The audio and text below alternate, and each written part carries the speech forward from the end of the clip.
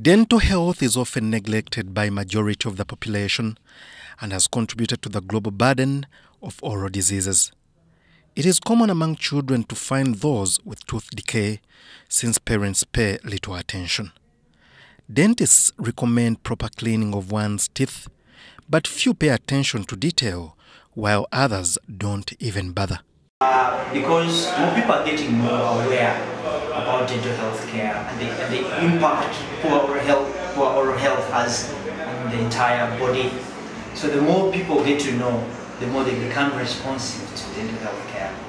I remember a few years ago, whenever people had dental problems, they would go for an extraction, remove the tooth.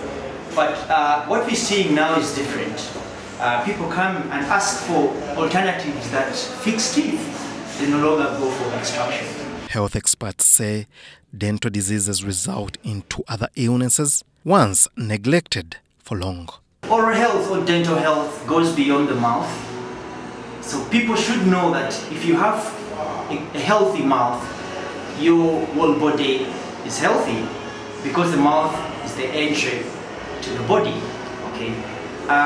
So neglected oral health would actually lead to more other health problems.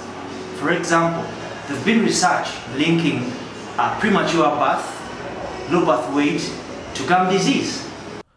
Research indicates that many people lack knowledge about dental checkups and treatment options, with rural population most at risk.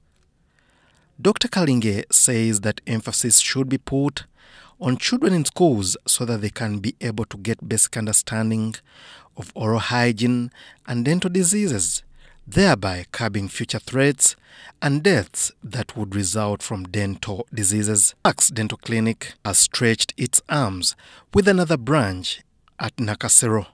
Max Dental Clinic not only focuses on treatment, but also on awareness, utilization and barriers to seeking oral health care among Ugandans. It's unique.